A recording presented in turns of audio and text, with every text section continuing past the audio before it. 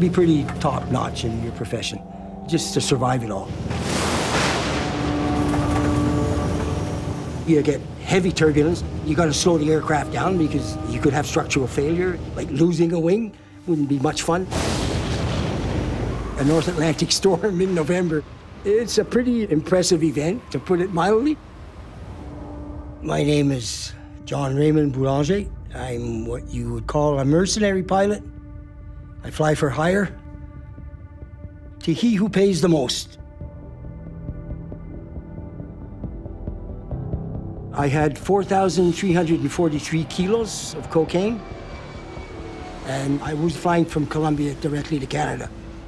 Normally the flight would be about 9 hours, give or take. But I ran into the storm for about 45 minutes or an hour before I broke out.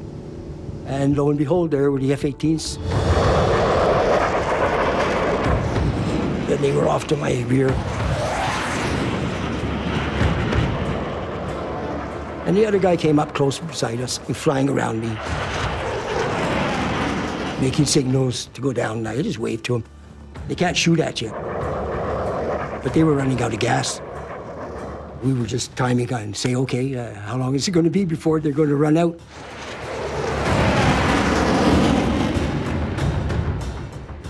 It was interesting. He gave us a nice little show. I went down to treetop level. I flew the rest of the way treetop level. Below radar, so nobody knew where the airplane was. The authorities put out an alert to all the airports. There's a big white conveyor somewhere in Canada, if anybody sought to report it.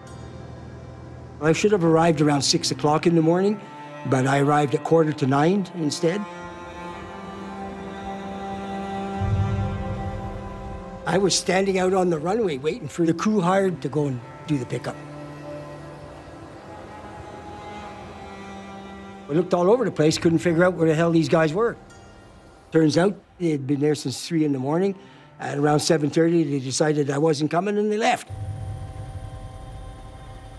So anyway, I started walking and a truck went by, I hitchhiked, and he gave me a lift all the way down to the lumber camp.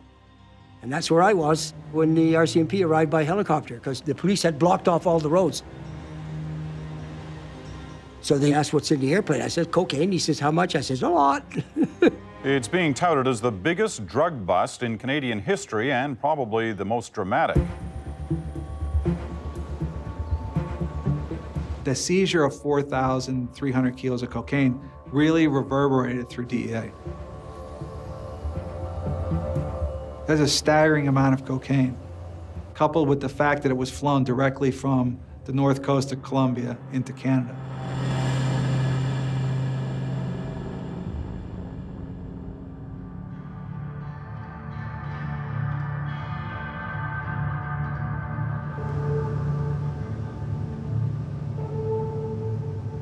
I would have made around 45 million. It's a pretty good payday. For one day's work, that's not bad. I was arrested, pled guilty, and got 23 years.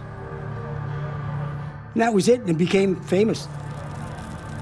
But I take things with a grain of salt. It was, and I believe it still is, the biggest bust ever in Canada.